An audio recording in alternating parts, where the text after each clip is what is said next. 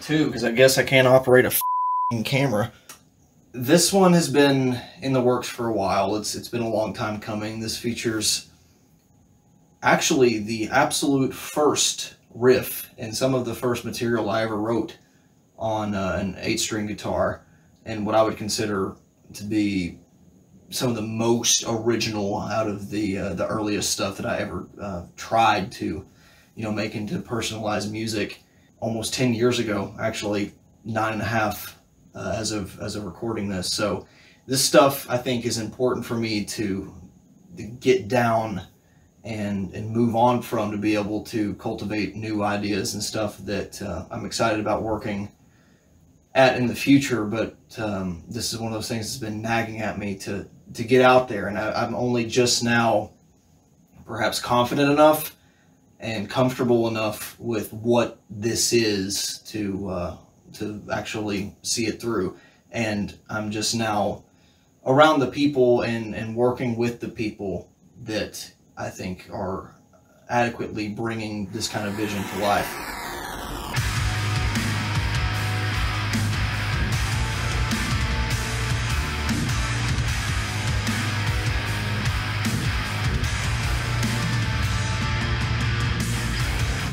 There's countless technical metal acts out there. There's thousands upon thousands of people just like me doing what they're doing in a spare bedroom.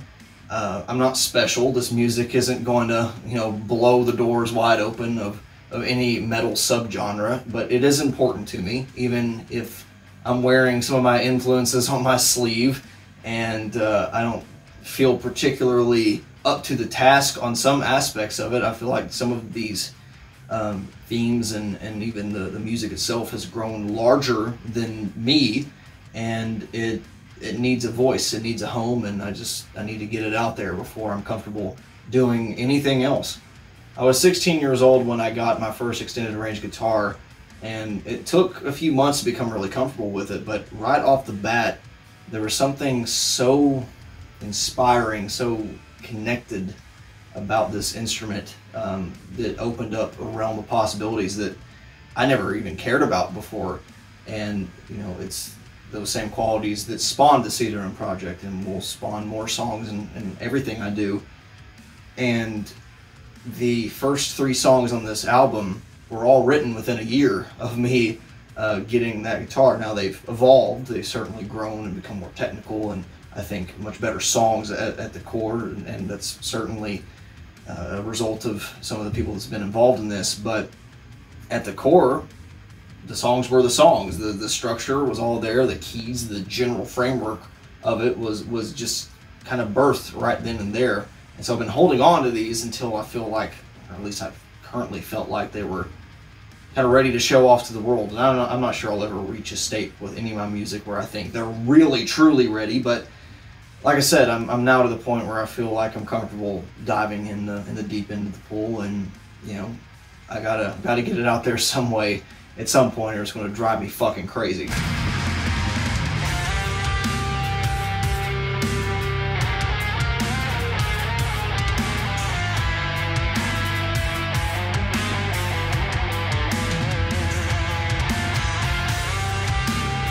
The name of the EP actually came about before the name of the project, and I will continue to refer to Illatria as a project because it's hard to call a 2-person act a band when they live several hundred miles apart across several state lines, and I physically cannot perform all of the things that I will be performing on the album at the same time.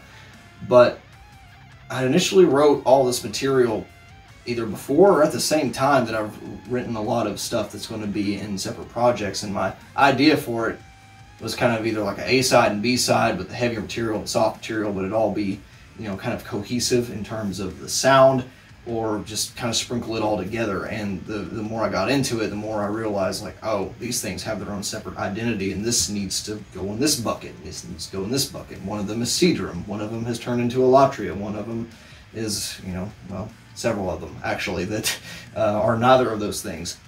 But Calamitous Constructs has come about from the lyrical themes of the album, every song dealing with a separate calamitous construct, things that are chaotic and that cause strife and grief in our lives, things that ultimately we fuel or have built ourselves. And that's kind of what the ultimate, I guess, message of it is it's all our fault.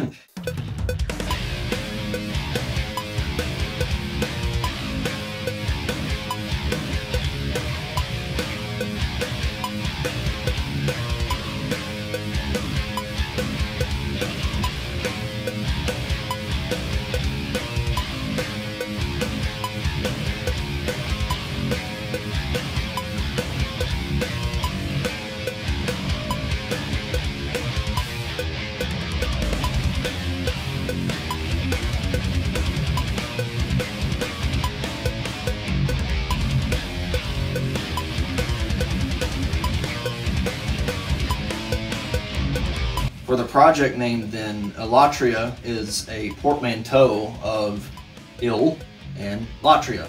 Not exactly rocket science here, but I think it fits because ill being, you know, the modifier of opposite of or not, and latria being Latin for worship, especially, you know, Christianity, kind of being a part of something bigger than oneself. You combine the two, and to me that means, you know, self-worship or being holier than thou, seeing yourself as greater than everyone else, doing the wrong things for the right reasons, or at least the ones that you see fit. And to me, that's exactly what this project is. It is so masturbatory in that way, and so is everything that I guess a musician, if you want to call me that, of this class does. But between the lyrical themes and the music I'm trying to convey here, it kind of stuck.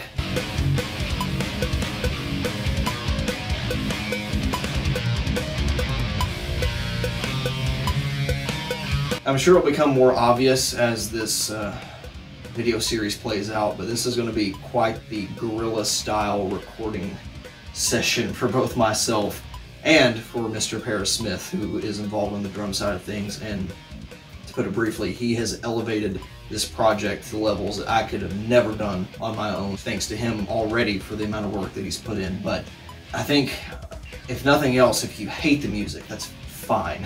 I hope what you get out of it is that in this day and age, you can get across what you're trying to get across and hopefully have a good time doing it.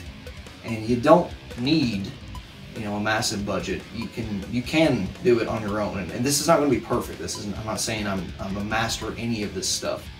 But my goal is to ultimately create music that does hold up through a contemporary lens in terms of production and performance and sound quality and writing, but also retain some of the energy of yesteryear where things weren't, you know, quite so perfect, and there's almost a garage band aspect of things where you can hear the string scrapes, and maybe I'm out of breath on the vocals at one point.